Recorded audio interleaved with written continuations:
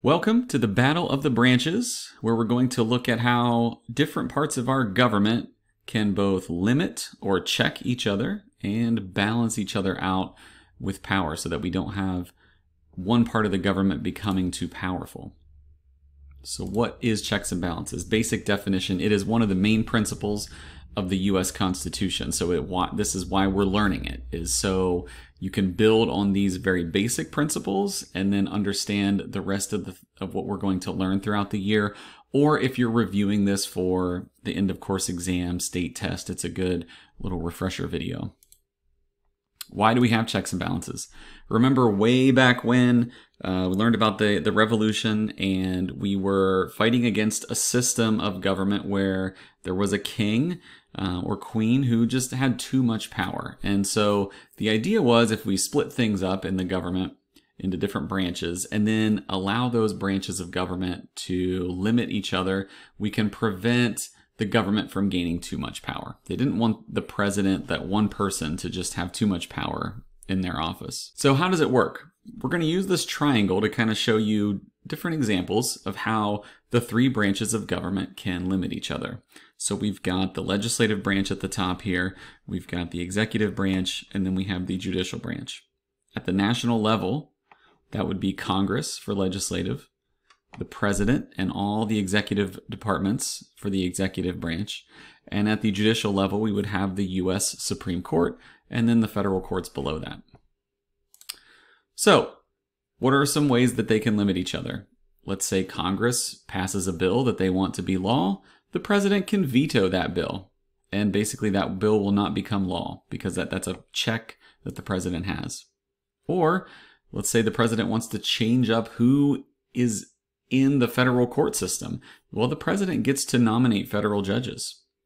They can also grant pardons if they don't like how a court decision was made. They can say that person who was guilty is now pardoned. So those are ways that the president has ability to kind of limit or mess with the other two branches. There are counterexamples to all of these though. So Congress has some powers over the president, and quite a few checks really, because again, they wanted the elected legislative branch to have a little bit more power over that single executive official.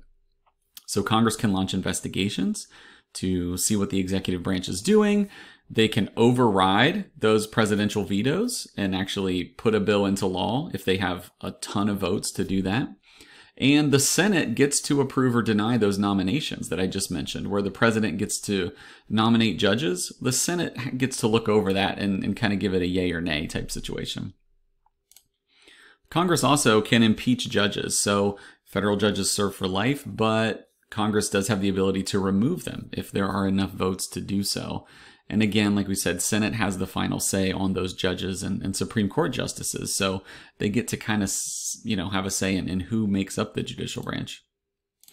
And then finally, we're looking at the judicial checks. They can say, this law that Congress passed and that the president signed into law, let's say it gets out into the real world and people take it to court to challenge it, saying this is not constitutional.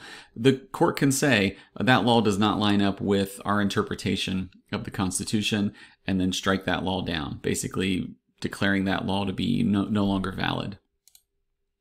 They can also declare executive actions to be unconstitutional. So the court system could look at a new regulation passed by the president's administration and say, nope, you know what, that oversteps the bounds, and so that regulation no longer applies legally. So those are some powers that the courts have over the other two branches.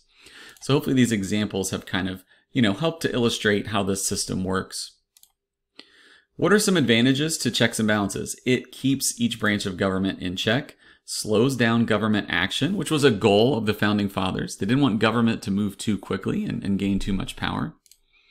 And it makes it hard to pass controversial or unpopular laws. Some disadvantages. I just said it slows down government as an advantage, but that's also, if we're during a crisis and government does need to act quickly, there are a lot of these checks put into our system that slow things down and can make it hard for government to react.